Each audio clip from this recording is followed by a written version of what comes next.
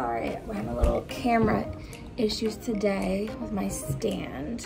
So what we're gonna do is we are gonna take our shoe, we're gonna open up the Sharpies and pick which colors you like. We're gonna make some designs, and then we're gonna take alcohol, drop it on, and we're gonna kind of smooth it in with the Q-tip.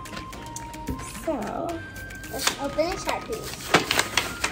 Alright, so you just start making your design on the shoe. You just want to do the whole shoe, and then we will get into the okay, baby, hold on. Blue. So see how I'm just making the circles? You could do any kind of design you want. You just want to fill the whole shoe up first, so it's going to take a little bit. And then we can start with the process of tie-dyeing it. So I'm starting off with this purple pen. I'm making little things, and I might make the polka dots into flowers. Enzo's trying to do it with us, but I don't want to give my 3-year-old a permanent marker, so he's just going to hold the marker until I'm ready for the next color. So as you see, you continue. You could do any kind of pattern you want. So these are pens. I don't know if the pens, unless you're going to make like writing or a fine stencil, you can make swirlies. So I'm kind of making a swirly figure. And I'm gonna use this hot little pink. So we're just coloring the designs. This is mine. It's super pretty. So what I did, I just put some polka dots, make a rainbow, and I'm just doing some hearts on the sides right now. I'm almost finished the front of my shoe. I still have to do the sides and the back, but I'm gonna show you how to blend it. I don't know how to do it, so she's gonna tell me too, just like you guys.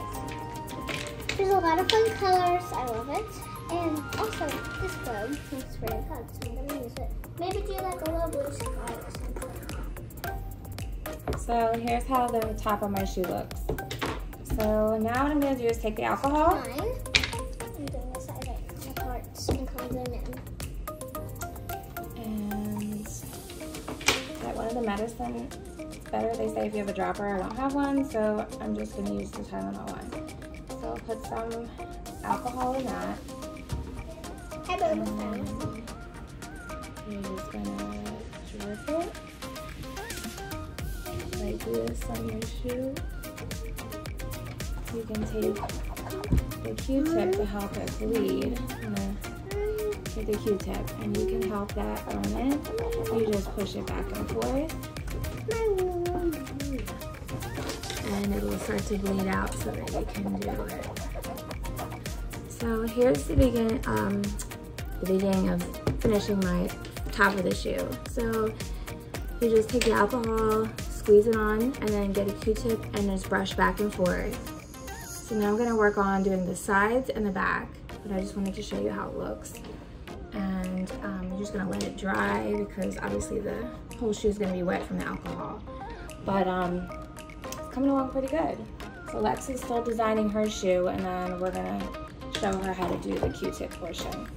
So again, just continue your designs all around the back, and you're making a cool tie-dye sneaker. Okay, so I did the sides and the back, and then Alexis wants to show you hers. So this is the front. I did polka dots, and then here's this side, and this side, and here's that, and then up here I colored it yellow. And then you just kind of drip it on slowly. You see, when you drip it on, the color starts to bleed out, and then you're going to use a Q-tip with it. So just saturate it so that your colors can come out. So then just take your Q-tip and kind of rub it on the alcohol, and it's going to bleed the colors. So here is the finished product. Pretty neat.